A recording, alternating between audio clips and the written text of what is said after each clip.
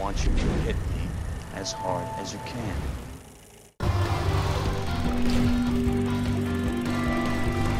Hey everybody, Judson here. Welcome back to Dinner and a Movie. This month we're looking at this weekend's release of the new Fantastic Four.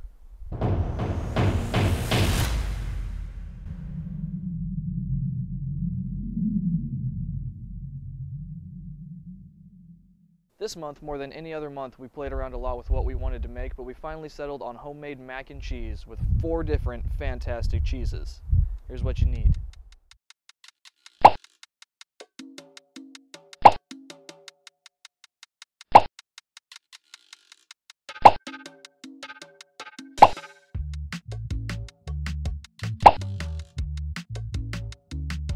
We modeled the cheeses that we used after the team members of the Fantastic Four. So for the Human Torch, we have Pepper Jack. This is easily the most boring one because it makes the most sense. For Sue Storm, we used Swiss because there are holes in it and you can see through it. We went with blue cheese for the Thing because it comes in crumbles and it looks like rocks, and it's very strong. And for Mr. Fantastic himself, we went with mozzarella because it is famous for its elasticity. This whole recipe doesn't take long to make, so the first thing you need to do is get your pasta in some boiling water, because by the time your noodles finish cooking, you should be done with everything else. We also need to do some prep work by shredding the pepper jack, Swiss, and mozzarella cheeses if you didn't buy them pre-shredded. In order to make the cheese sauce, we first make something called a roux, which is a mixture of flour and butter.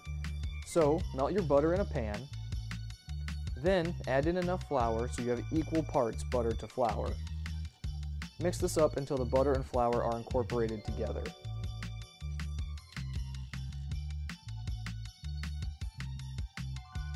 Keep stirring as you start to add in your milk. The amount of milk you use will depend on how many people you want to feed. For reference, the dish we made in this video fed 6 people. Once the milk thickens up, you add in the shredded pepper jack and Swiss cheeses.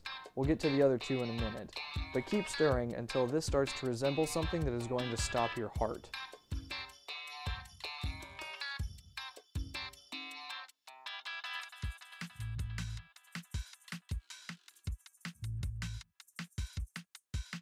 Around this time, your pasta should be done cooking, so take that out, strain it, and put it right back into the pot. Then pour your cheese sauce we just made over the top of that and mix it together. If you want, this is good to eat right now as it is, but we took it a few steps further. We put the entire mixture into a baking dish. Then we topped it with our other 2 cheeses, so we gave it a healthy sprinkling of blue cheese. Then we covered the entire thing with our shredded mozzarella. And as a final touch, we gave the entire thing a crust of cornflakes to give it some crunch. Then we popped the whole thing in the oven at 425 degrees for just a few minutes, just until we saw the top start to brown and the cheese melting.